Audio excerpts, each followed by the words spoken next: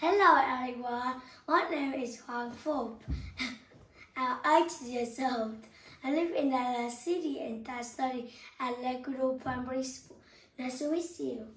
Today I'm going to talk about VOA Special English. Would you read with me? Let's start. I'm Alex Villarreal with the VOA Special English Economics Report.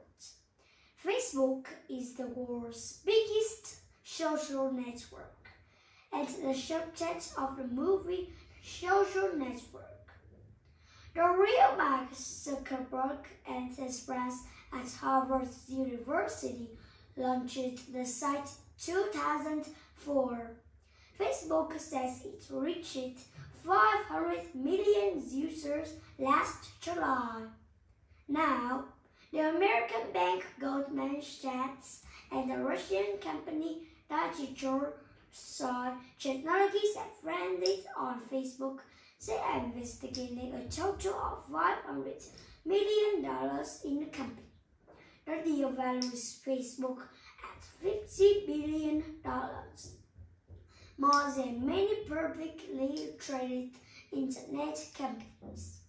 Goldman Sachs is expected to raise $1.5 billion more by selling shares of ownership in Facebook to rich investors.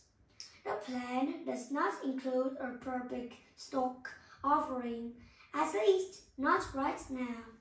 For now, Facebook would remain a private company, meaning a company that does not sell shares to the public.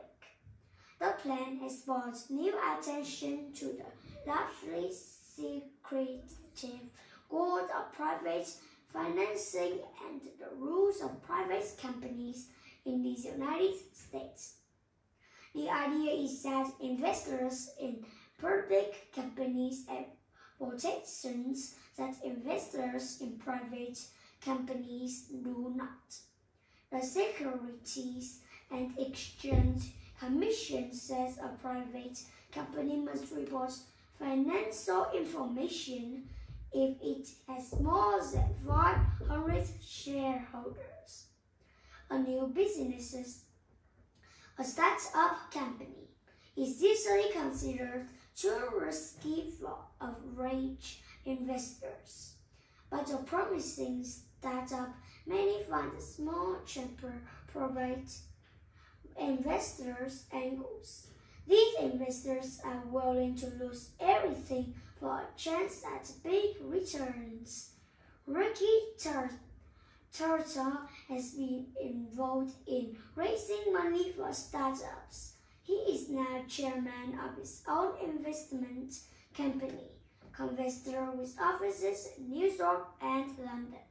Mr. Turtle compares the difference between public and private companies to the difference between marriage and dating.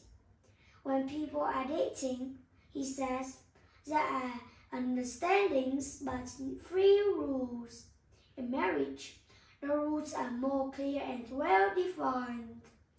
In his opinion, the only real benefit for a private company is lower administrative and record keeping costs.